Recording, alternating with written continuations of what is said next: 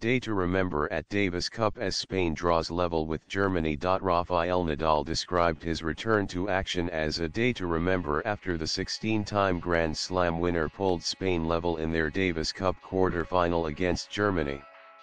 Nadal, playing his first match since limping out of the Australian Open in January with a hip injury, beat Philipp Kohlschreiber 6-2, 6-2, 6-3 in just over 2.5 hours in Valencia, stretching his winning streak in the Davis Cup to a record 23 matches in singles and doubles. The victory for the world number 1 in the Plaza de Toros bullring leveled the tie after world number 4 Alexander Zverev beat 33rd ranked David Ferrer 6-4, 6-2, 6-2. Of course, it's a positive thing to win in straight sets, said 31-year-old Nadal, who has not lost a singles match in the Davis Cup since his 2004 debut and in doubles since 2005. I played a solid match. I feel good when I return to the clay courts. Nadal, building up to an assault on what he hopes will be an 11th French Open title, said it had been a special day playing on home ground again. It's a memorable day, in front of my own crowd. It's always special to play in these arenas, added Nadal, who has played in 4 of Spain's 5 Davis Cup winning teams. It's great to be back even if after an injury it's always difficult. On Saturday, Marc Lopez and Feliciano Lopez will face Tim Boots and Jan-Lennard Struff in the doubles, paving the way for a potential tie-deciding clash between Nadal and 20-year-old Zverev on Sunday. Spain have history on their side. They have won 26 straight home ties, with their last defeat on Spanish soil against Brazil in 1999. The winner of the Valencia quarter-final will face either defending champions France or Italy for a place in the final. 35th win for Cilic Lucas Poerl, the world number 11, gave France the first point in Genoa with a 6-3, 6-2, 4-6, 3-6, 6-1 win over 62nd ranked Andrea Seppi.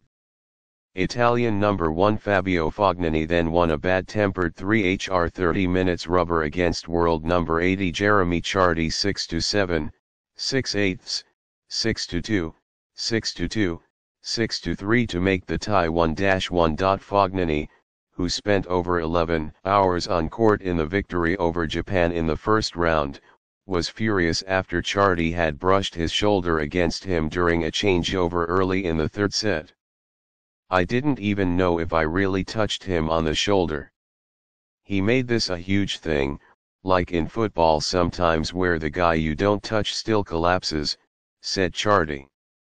Chardy, a surprise selection ahead of Adrian Mannarino, the world 25, suffered his first Davis Cup defeat in 6 matches. On Saturday, France's Nicolas Mahut and Pierre-Hugues Herbert will face Fognini and Simone Bolelli in the doubles.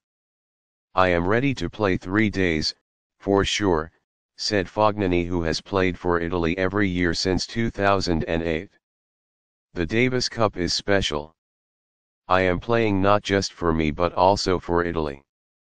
Croatia, the 2005 champions, got off to a winning start against Kazakhstan in Varaždin when world number 3 Marin Cilic outclassed Dmitry Popko, the world 258, in straight sets, 6-2, 6-1, 6-2.